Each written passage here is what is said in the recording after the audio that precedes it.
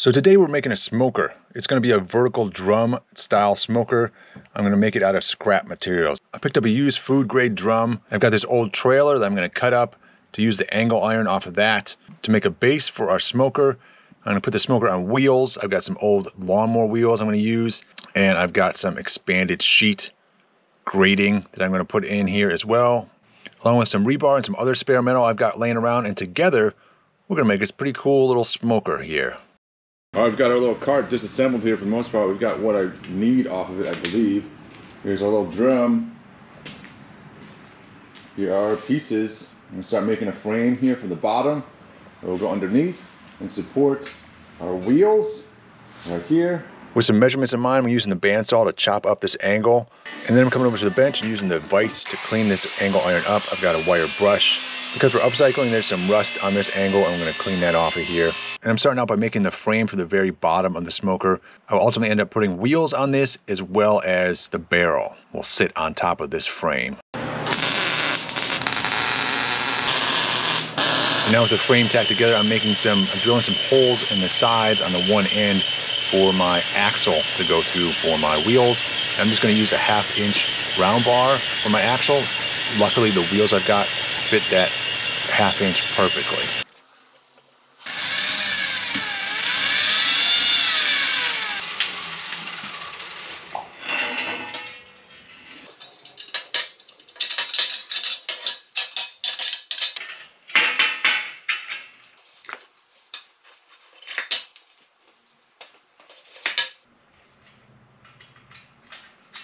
And now with the wheels on, I'm going to make this thing level and put some legs on the other end so this thing will sit nice and level. And now with the level cart, I'm going to go ahead and stick the barrel on there and get this thing situated where I want and weld that thing in as well.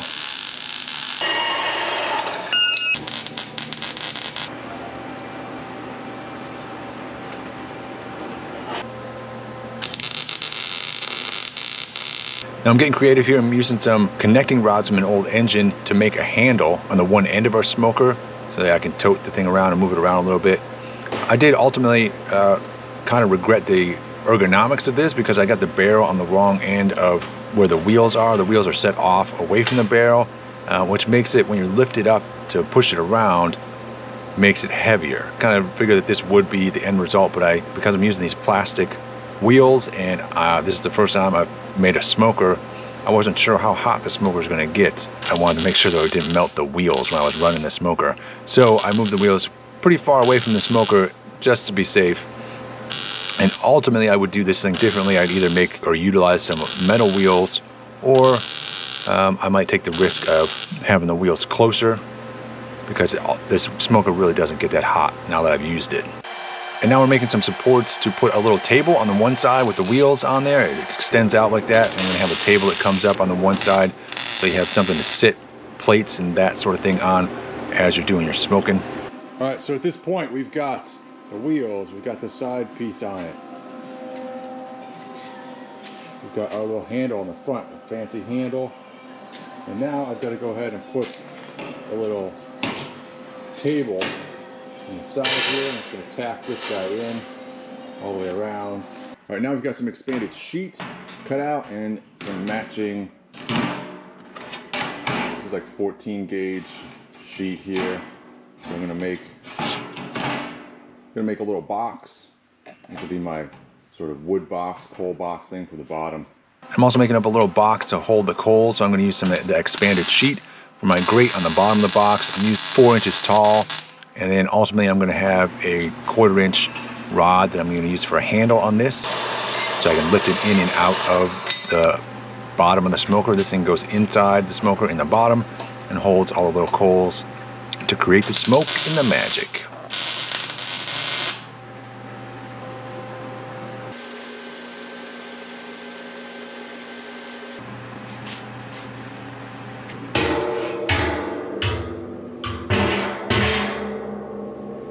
And then I want a vent on the bottom of the smoker to allow air to flow in through my little coal box down in the bottom. In order to do that, I'm using a 3-inch hole saw. And then ultimately I'm going to make a little adjustable cover to go over this hole, and that's how we're going to regulate our airflow into this barrel. I've also got a scrap piece of gearing off of a snowmobile, I believe. And this is, I'm cutting this thing up to make a handle for the top of our smoker, as well as a little hook on the side of the top of the smoker, so that I can hang the lid on the side of the smoker when I'm cooking, just to get it out of the way. All right, so here it is so far. We've got a nice little handle. We've got another handle on top here. We've got underneath here another little thing to hang it. Like that. We've got our basket inside. We've got our adjustable vent hole down here in the bottom. So that can be adjusted. And we've got our little table on the side here. And to get this fire hot enough, I ended up using a vacuum cleaner, like a shop vac, setting the hose on the vacuum up so that it blows the air out, and then blowing it in. And I taped the end of the hose into a piece of metal pipe and ran that pipe into our little vent on the bottom of the smoker and just pumped air into there like a furnace. And I got this thing real hot so the paint would burn off on the inside and the outside. All right, so here's our smoker so far. Got a little table, a little handle. The lid is somewhere else, but right now I'm going to put so this is store-bought grill. This is Weber 22-inch, or this is actually technically 21.5. What this is, but it's made for a 22-inch grill. And it fits in here like perfectly. See how I got about 1/2 inch gap on either side of this thing. So pretty awesome. Because then I can always buy a replacement grill here, or if I want a different style grill, easy to buy. So now we got to cut out some brackets for that grill, so that we can set it in here to make the little ledges on the sides, little brackets for it to sit on. So for my brackets, I'm going to do this. I've got some angle here, same stuff we use to make the actual cart. So it's about 1 1/8" angle, which should work. And so I'm going to cut pieces off of that. We'll try it up a little first. I'm going to cut maybe like 1/2 inch wide pieces, and we'll just weld those on. All right, so I've cut out 4 of these little pieces of angle. I'm going to go ahead and stick them down in here. Just below this first, there's this little crease here on the barrel. Just below that guy. I'm going to weld those in, tack them in first, and then we'll see how this fits in here. All right, I got my tabs in here, right in here. I'm going to test this out. Make sure this works.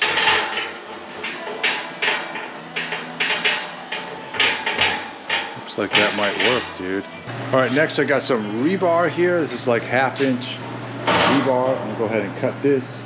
Cut 2 pieces of this that will cross over here so we can hang stuff.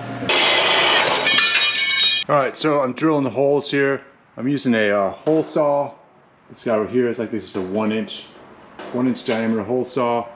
I basically just found my center here on either side and then spaced out from there 4 inches and down 1 inch from the top. And that's what I'm doing, because that should give me plenty of space there and do what we want to do. Where it's going to vent some of these are basically going to be our vents for the smoke coming out the top, and they're also going to serve as little holes for these guys to reside in.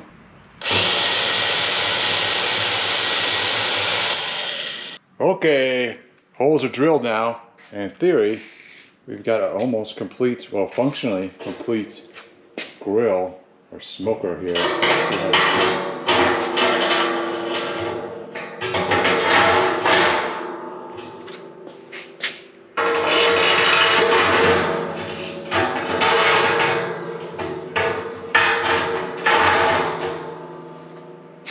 All right, check that out. Looks good. Looks about what I pictured, what I wanted. So now I need to make some little hooks to hang meat from on here. I should have some 1/4 inch rod around here.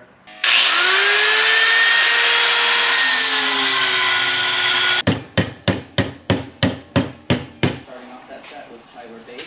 I'm ZT with Taking Off for the Day, leaving you with Band of Horses on 90.5 FM WDER. If you want to listen to Right, here's our little hooks to hang like chickens and whatnot, whole chickens in there. We'll see how well those work. I might have to change the dimensions and make a different one at some point. I'm just kind of guessing how this will work. We'll have to try it out and see.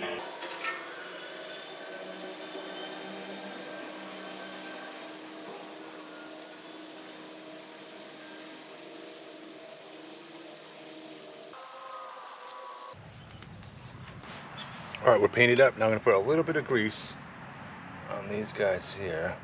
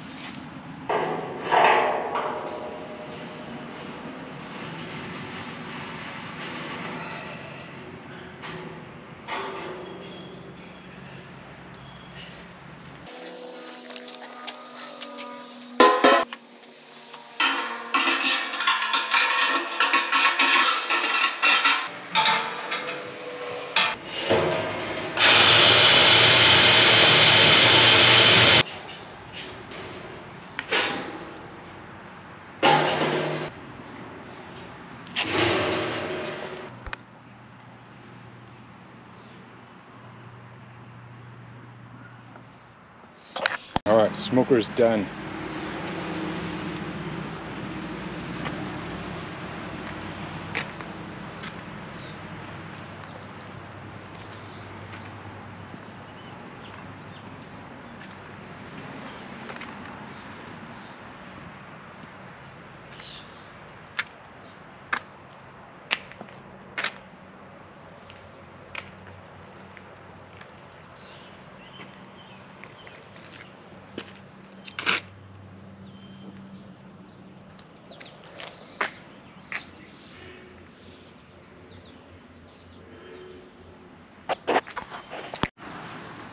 All right, we got the smoker going.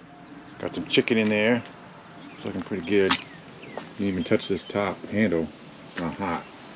And the chicken, this is the best way to cook chicken that I have found in my entire life so far. I highly recommend it. Yeah, man. Looking good. Some potatoes in there, sweet potatoes. And temperature's going pretty good at about 250, a little over 250. Very pleased with how this smoker performs. I'm looking forward now to getting some ribs and doing some other meat on this thing and seeing how tasty we can get.